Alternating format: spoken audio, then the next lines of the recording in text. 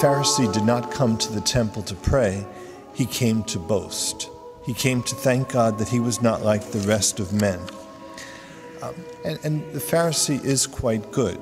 He doesn't lust after women. He fasts. He's prayerful. He's generous. He gives 10% of his income. And he says the gross income, not the net income. But unfortunately, the devil will allow any vice if we maintain the ugliest one, pride. The devil will allow us to conquer any vice if we maintain that ugliest one, which is pride.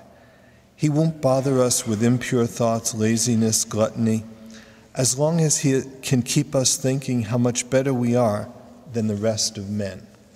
If he can maintain us in our pride, it doesn't matter what else he lets us do. Like St. Augustine says, every other kind of iniquity prompts the doing of evil deeds, but pride lurks even in the doing of good deeds to their undoing. Pride undoes good actions. Like we said, other sins tempt us to do evil, but pride tempts us to do good, but for the wrong motive. Okay? There's a book on pride called Thief of the Holocaust. Okay? The greatest sacrifice we could make would be without value if our motive is not love of God, but rather love of self. And that's the problem with the Pharisees. Like we say, that every other kind of iniquity prompts the doing of evil deeds. Pride lurks in the doing of good deeds to their undoing, says St. Augustine. And like we say, that the Pharisee gives a litany of his virtues, and he prays with head unbowed. That's kind of the tip-off. This translation says that he prays to himself. Okay? With head unbowed is not the way we pray. Head bowed recognizes that it's to God, to this awesome God that we pray. Otherwise, we're praying to ourselves. It's like we say, he's in the right church, but he's praying to the wrong God. That's the problem with the Pharisee. So pride blinds us spiritually. One priest, Father Bloom, says that when we're blinded spiritually, we are unable to see ourselves in the light of God's truth. It takes grace to see ourselves as God sees us. But the Pharisees are blind. They cannot examine their own conscience. So they examine their neighbor's conscience. Okay?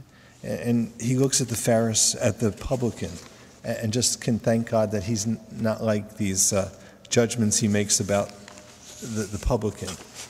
Okay? Again, right church, wrong God. The God of self-love, the God of one's own pride. It's a self-centered monologue.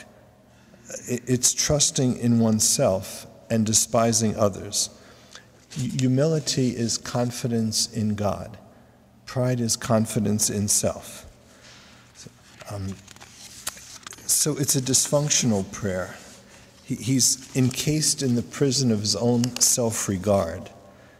It's dysfunctional because he prays to himself. He can't break out of the web of his own egotism. It's an exercise in self-congratulations. Okay? And actually that virtue of humility is the one thing that distinguishes Christianity from pagan religions. They say Aristotle thought pride was one of the virtues, but Christianity says it's the greatest of all vices. Nothing distinguishes Christian morality from pagan morality more sharply than those opposing attitudes toward pride. Even this whole self-esteem movement tends to raise that head of pride in us, to increase that pride in us, to become self-absorbed, to see the world through the lens of our own self-egotism. I remember one mother saying that her daughter prayed, "Thank you, God, for me. I love me. Amen." Okay? And that's the prayer of the Pharisee. He prays to himself.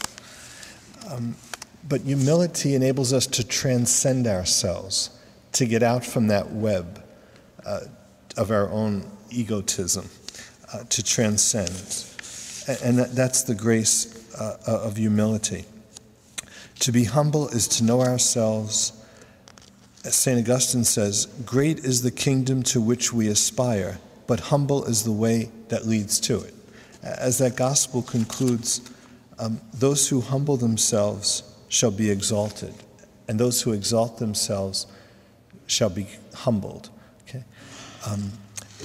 So maybe one practical note is that we can make an examination of conscience every day.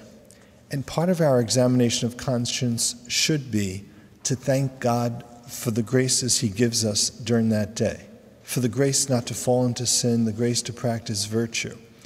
But we make that thanksgiving not with head unbowed, not attributing it to ourselves, but to God. If we make that thanksgiving with head bowed, then it's a fruitful thanksgiving, as well as accusing us of our faults, asking the Holy Spirit to accuse us of our faults during that day. Okay? So to make that examination of conscience, to see myself in the light of God's truth, to pray for that grace, and to thank God for the virtues he allows me to practice, he sustains in me, and also to ask God to help me to overcome those areas of weakness, of sin. So we pray that God will strengthen the publican in me, that humility that enables me to transcend myself and allows my prayers to reach God.